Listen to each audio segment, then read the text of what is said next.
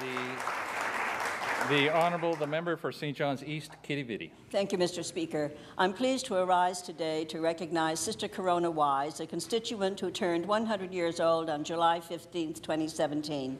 Sister Corona was born in 1917 in Placentia and was a teacher from 1936 to 1960. She taught in Grand Falls, Windsor and Corner Brook and served as Director of Religious Education with the St. John's and Stephenville Roman Catholic School Boards. Sister Corona has earned several degrees, including a bachelor's degree, 2 master's degrees, and a PhD in education. She is also a published author. She wrote a book called Not Words But Deeds on the life of Nan O'Nagle, founders of the Presentation Sisters in Ireland. The book is a history of the Presentation Sisters before and after their arrival in Newfoundland in 1833.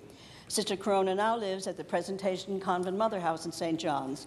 I ask all honourable members to join me in congratulating Sister Wise on her many achievements on the occasion of her 100th birthday. Thank you, Mr. Speaker.